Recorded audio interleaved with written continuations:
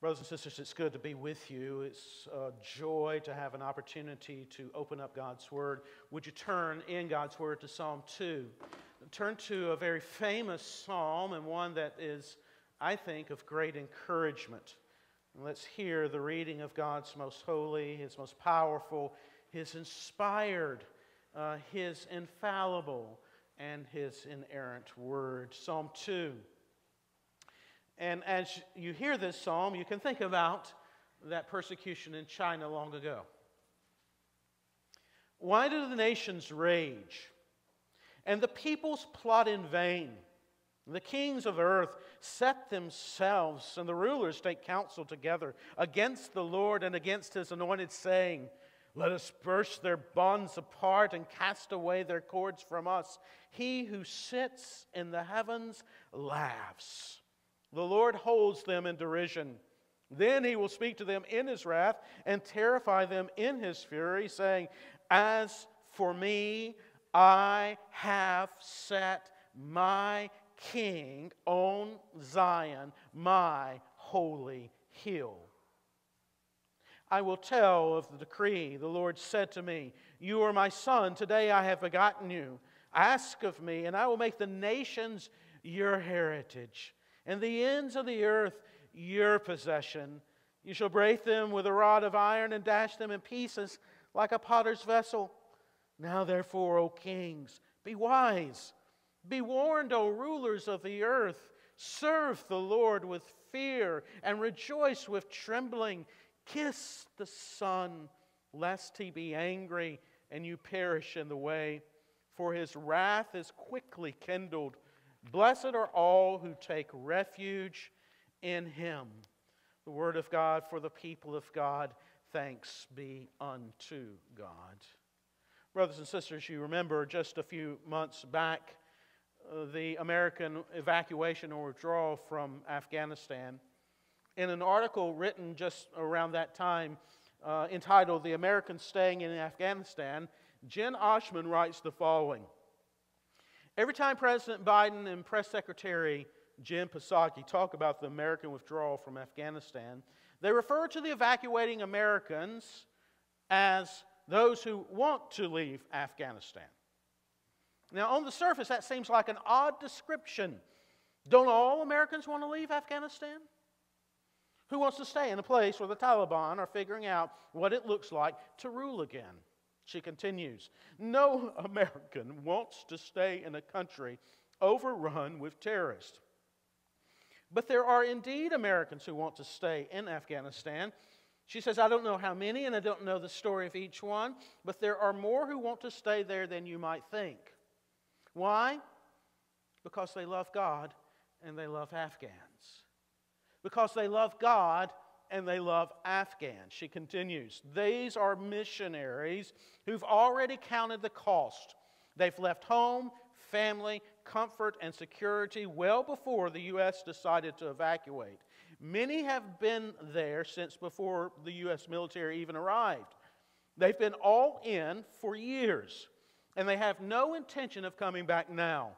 They will live out their days sharing the love of God, sharing the love of Christ in a very dark place. Many Americans are sure that all Americans want to live in America. But many American Christians have answered Jesus' call to go and make disciples of all nations. They are convinced that Jesus, who has all authority on heaven and on earth, is with them until the very end. And they believe there's no more worthwhile way to spend their days than to preach Jesus Christ crucified, risen, and coming again to the people of Afghanistan. And they know they're in grave danger. They know they could be martyred. And they believe it's worth it. If not them, then who? How are Afghans to call on the one they have not believed in? And how are they to believe in the one of whom they have not heard? And how are they to hear without someone preaching to them?" She continues, "Several years ago, a friend of our friends, a young aid worker, was killed by the Taliban in Afghanistan. Violence at the time by the Taliban had been increasing in her region. And both her sending agency and the State Department were urging all American aid workers to leave the country. Her response, get this, her response at the time was this: please do not make me leave Afghanistan. It will kill me if I have to leave. Please don't make me leave Afghanistan. It will kill me if I have to leave. She intended to give her all her remaining days, to providing medical relief and the gospel to Afghans. And one day, sure enough, a Taliban terrorist came into the clinic in which she was working with a gun hidden under a fake bandage. And he opened fire, and he killed many aid workers, including her. He would later say this, in his own words: if they kept doing what they were doing, then the whole country would believe in Jesus. He had to do it. If they kept doing what they were doing, the whole country would believe in Jesus. And that's why, brothers and sisters, there are Americans who don't want to leave Afghanistan. And that's why Biden and Psaki really did have to qualify their statements each time. There really are Christians from America and elsewhere who want to stay. Why? Because they want the whole country to believe in Jesus. Amen? And as amazing and as challenging as such missionary stories are, what in the world do they have to do with Psalm 2? Everything. They have everything to do with Psalm 2. Or more pointedly, I think these stories reveal the type of spirit that is needed to understand this psalm. And I believe these sorts of stories best understand and best reflect the spirit that's produced by the Holy Spirit in the heart of believers through this psalm. When we come to this psalm, typically, I think we often come to it wrongly, or at least inadequately. This is what I mean. We know of an ungodly, evil government, or an ungodly, evil tyrant that is doing or threatening terrible things. Brothers and sisters, I've been on many trips, mission trips to Kyiv, Ukraine. I got a lot of friends in Ukraine right now. And right now, when I come to Psalm 2, Putin and his army right on the border of Ukraine are right up here in my mind. And I'll come to Psalm 2, and I'll come with it and to it with an attitude that goes like this: yeah, Putin, one day you're going to get it. One day you're going to get it. And it's true, despisers of God and persecutors of God's church will only be allowed to shake their fist at the Almighty, but for a time, a limited time. If they don't kiss the Son, judgment is coming. I mean, after all, where are the Neros and the Caligulas and the Hitlers and the Stalins of the world today? That is a part of the psalm. They will not be allowed to shake their fists forever. And we're going to come to that sort of aspect of the psalm in a bit, but that's not all to this text. And if you just come to this text, to Psalm 2, with a yeah, you're going to get it sort of attitude, you'll miss the psalm. Let's call that the vindictive approach. I don't want us to have the vindictive approach. I want us to have the self-reflective approach. I want us to think about ourselves first, consider our own hearts first, before we move outward to those who shake the fist at the Almighty.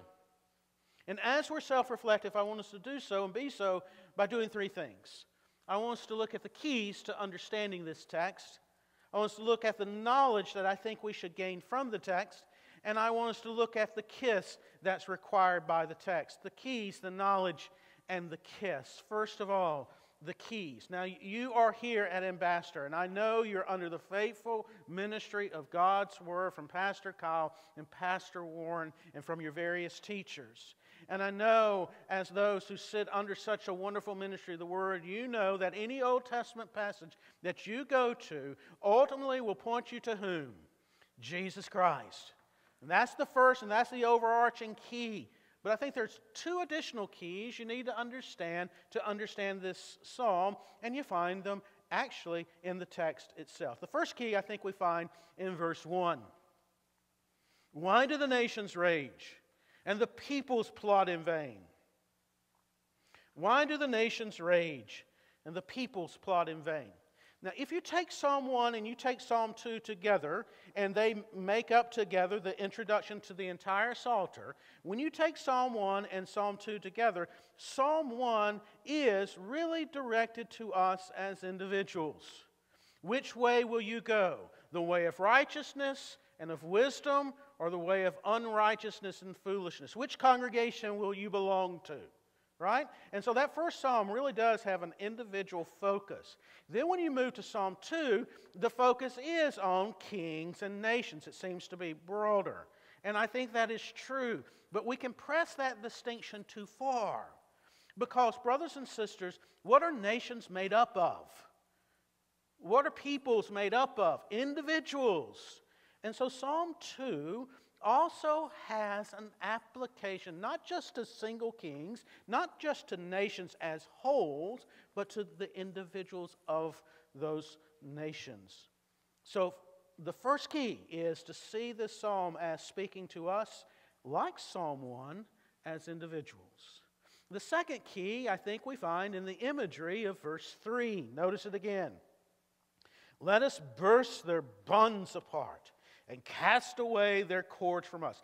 This is what the cacophony of evil rulers in the nations are saying. Let's burst their bonds apart and cast away their cords from us. Now, when you read that, it might be easy to have in your mind the picture of prisoners in shackles, in chains. The image that might come to mind is of a military victor cracking the whip, driving prisoners of war shackled to the prisoner of war camp. Well, brothers and sisters, I don't think that's the best way to understand the imagery of bonds and cords. Rather, the imagery is this. Think with me of a loving farmer who gets up early in the morning and he goes to the barn and he opens up the barn, and he goes beside that mule that he has cared for tenderly since it was tiny. He pats the mule on the side, and he hooks the mule up to go out and plow in the fields. That's the imagery. It's the imagery of reins, bridles, and yokes. Hear the verse again. Let's burst their reins, the bridles, their yokes. Let's cast away their reins, their bridles, their yokes from us. The imagery of reins and bridles is the imagery that you're owned. You're owned by a glorious, loving farmer, the Creator God. And these, in verse 3, hate that thought. Here are the two keys. This psalm does address you as an individual, and it bears the imagery of you being owned by a sovereign God. And so that leads us to the second point. It's really a point of application, the knowledge that we should gain from it. The question is simple. Do you ever chafe? Do you ever grumble? Do you ever dislike the fact that God the Creator owns you? Not just He has ownership, sovereign ownership rights over Putin, but He has sovereign ownership rights over you. That His ways are the ways in which you should go and not your own. To ask, if we're honest, is to answer. By nature, we do what? By nature, we hate God and we hate His anointed. We hate the Father and we hate the Son. We hate the King. We want to be the King. We want to sit on the throne of our own hearts, right? We want our way to be the way, right? We want to be a law unto ourselves. We don't want to be owned. The kings are upset because they have an owner. We can be as well. This is the basic impulse, dear ones, of the human heart. One minister, quoting the Scottish writer George MacDonald, said that there's one conviction that's held by all who are in hell. And that one conviction is this: I am my own. The one conviction held by all in hell. I am my own. Take your nasty yoke off of me. I belong to no one but myself. I am the captain of my own soul. I am the master of my own fate. I will be what I want to be. No one has the right to tell me otherwise. I am my own. The problem is, you aren't. The problem is, I'm not. The problem is, we aren't. We have an owner.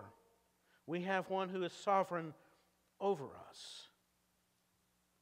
Maybe you say, well, Pastor Lee, Preacher Lee, that's just preacher talk. You know how preachers are. They just use hyperbole all the time. That's just hyperbole. I don't chafe under the yoke. I don't bristle under the thought that God owns me. Well, really? Well, try on a few divine demands, all right? Listen to just a few. And the first one, I want you to think about you driving during rush hour. Ready? Turn the other cheek. Love your enemies. Pray for those who persecute you. Think about that person who's trying to undercut you in your job. Don't call someone a fool. Don't commit adultery in your heart. Beware of practicing your righteousness before others to be seen by them. Don't lay up for yourself treasures in... No, lay it up in heaven. Don't lay it up where? On earth. You cannot serve God and mammon, money. Try this one on for size. Every single one of us, don't be anxious about our lives. Take the log out of your own eye first. How you doing? If your response is, yes, Preacher Lee, but, you're proving my point. The keys, the knowledge, now the kiss. If denying your natural chafing at the yoke is not the response to the kingship of Jesus that you should give, and if raging against Him most certainly isn't, what is the proper response? What does the text itself demand? What's required? Jump down to verse 11. Serve the Lord with fear and rejoice with trembling. Kiss the Son, lest He be angry and you perish in the way, for His wrath is quickly kindled. Blessed are all who take refuge in Him. Now, virtually every commentator, when we get to this point, they all nail it. And they basically all say the same thing. There is no refuge from the King. There is only refuge in the King. There is no refuge from the King. There is only refuge in the King. You need the King. You need to take your refuge in Him before it's too late. You need to kiss the Son. But what does it mean to kiss the Son?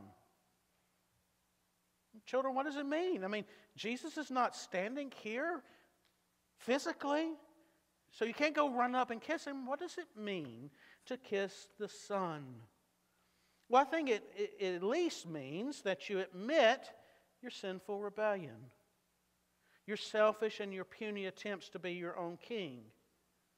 I think it means at least that, but then one minister adds the following, and I think this is very helpful. To kiss the Son means to obey, it means to accept, it means to love, and it means to expect. Okay? It means to obey. Of course, kissing the Son means to obey. You obey Him as your king. He has rights over you. You obey Him. He's not a life coach. He's not a consultant peddling advice that you can take or leave. And if you ever treat Him like that, woe be unto you. If we ever do that, woe be unto us. He is king, and as king, he is to be obeyed. It means to obey. It also means to accept. Accept his ordering of your life. If he is the sovereign King of kings and Lord of lords, he knows what is best. To come to kiss the Son means to accept what he has established in your life, even the dark providences, because the King knows best.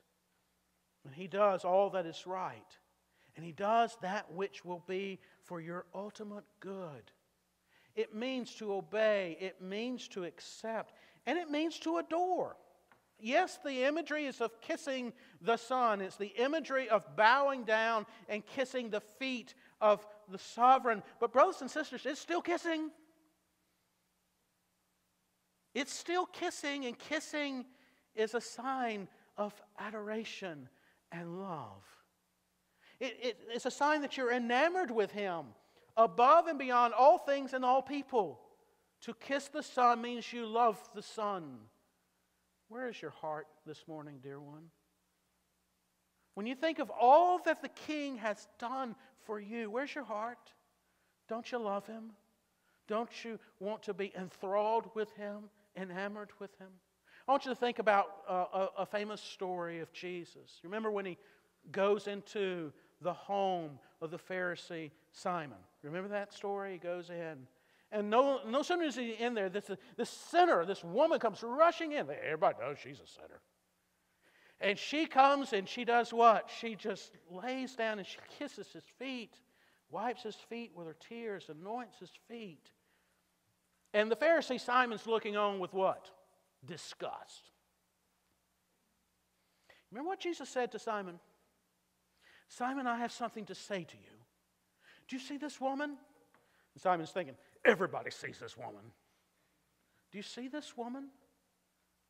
I entered your house and you gave me no water for my feet, but she has wet my feet with her tears and wiped them with her hair.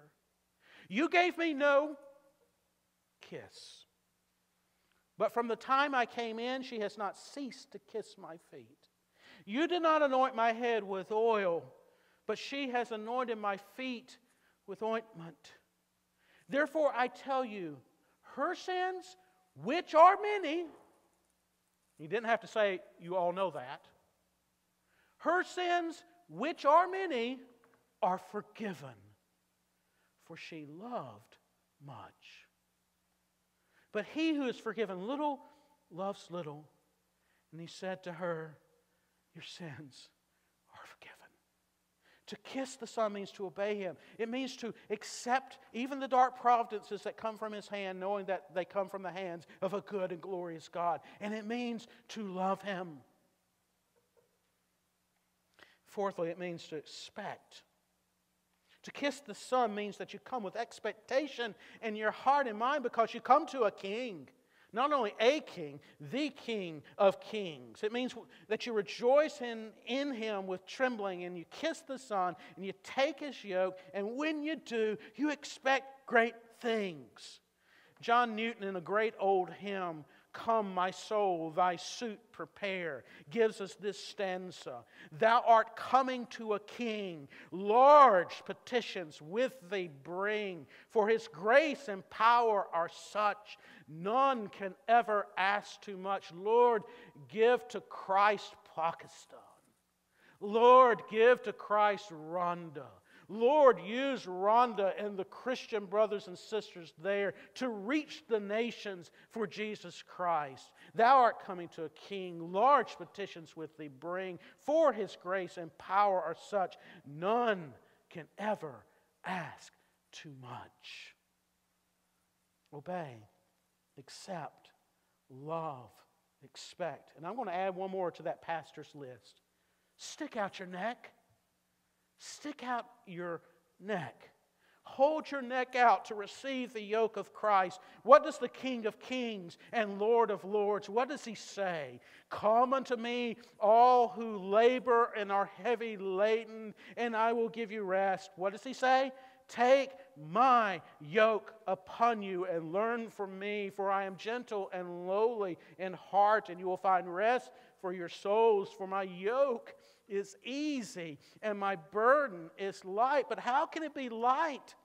Because, brothers and sisters, when you stick your neck out and when you receive the yoke of the Lord Jesus Christ, you are yoked to Jesus. And Jesus is the one who has borne and is bearing the load. You're along graciously for the ride. He's the one. From cradle to cross, to empty tomb, to a throne in heaven, to one day coming again, He is doing and has done everything for those who are yoked to Him. Praise be to God. So won't you come and kiss the Son today? Won't you, individual you, kiss the Son today? There's no refuge from the King. There is only refuge in the King. And oh, what sweet refuge it is. And if you recognize it's sweet refuge for you and for others, then brothers and sisters, you and I are much closer to those missionaries who are sticking it out in Afghanistan. And we're ready to hear the rest of the psalm, and I'm just going to summarize it. The psalmist, what does he tell us in the rest of the psalm? He tells us that God laughs at those who mock Him. God laughs at those who shake their fists at Him, arrogantly and foolishly. The psalmist gives us the Lord's words, and they are definitive. And it's as if the cap locks are on. I have set my King on Zion, my holy hill. And by that he means, you red-faced potentates, you may think you have won. Guess what? You haven't, because I've set my King on Zion, and He's the one who's reigning. He's the one who's reigning. And then the psalmist gives you the voice of that King. And he recites the promises of the Father. And he says, the nations are my heritage. That includes the United States. That includes Spain, Wales, England, Pakistan, Rwanda, and Afghanistan. They belong to Jesus Christ. They don't belong to any other ruler. And they will be His one day. And the psalmist tells us that those who are shaking their fists at the Almighty, if they don't turn to Christ, if they don't kiss the Son, they will be dashed to pieces. The psalmist gives us a strong warning. The psalmist gives Putin a strong warning. The psalmist gives the communist leaders of China a strong warning. But what I want us all to say is, not only does he give them a warning, it's not just a, yeah, one day you're going to get it. You're going to get it for your arrogance and your foolishness and your anger at the Almighty. And for your persecution of the church. He doesn't just say, one day you're going to get it. It's not just a warning, it's a what? It's a welcome. It's a welcome. It's a royal invitation. It's a royal gospel offer. Kiss the Son. Take your refuge from God in God. And brothers and sisters, if the psalmist could do that on that side of the cross, what by God's grace and God's Spirit can we do, can you do, this side of the cross? By God's grace, you can, now the question is, will you? Extend to neighbors, co-workers, friends, and family members in Apex, in Raleigh, throughout the world, will you extend a loving warning and welcome? Kiss the Son, lest He be angry. You have an amazing opportunity. We together have an amazing opportunity. Here, in Europe, in Pakistan, and in Africa. By God's grace, let's do it. Let's pray. O Lord, our Lord, we ask that you would empower us, your feeble people, to go out in love, expressing words, yes, of warning, but also words of welcome. Take the yoke of Christ upon you. For it's in Jesus' name we pray. Amen.